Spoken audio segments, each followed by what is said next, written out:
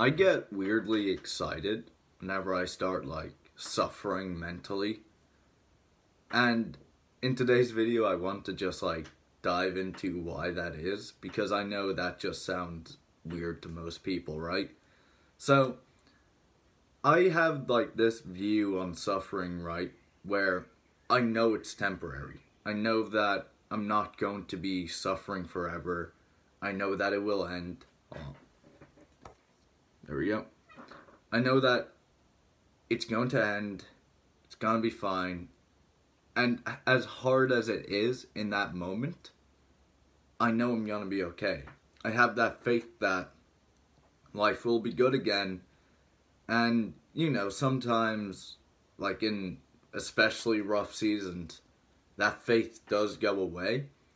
And I start to think, like, all the negative thoughts. But it always comes back.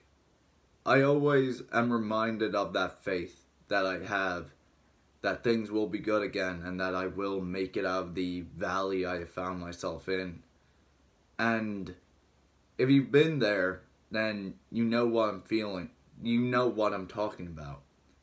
And it's hard, but ultimately, all bad things must come to an end. And another thing that I've recently started doing is I've started to view my spirit as if it's a garden, right?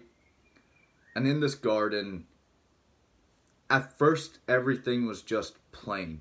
It was just all a barren nothingness, right? It was just boring, honestly. But it is through these hardships that valleys have started to form. And at first, I didn't like those valleys. I didn't like all of the cracks in the ground, and it hurt my spirit. It hurt me mentally. It hurt my happiness. I felt worse because of it.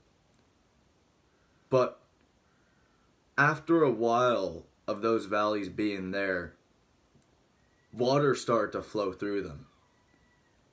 And when that water started to flow, grass started to grow. So did flowers. So did trees. And eventually that garden in my spirit has become something beautiful. It has become this lovely place to be. And it is only through those valleys that were carved through the hardships that the spiritual garden has grown.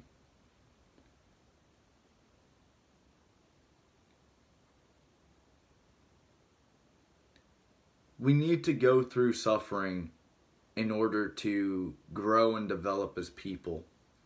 And as much as we don't like it in the moment, as much as it hurts in the moment,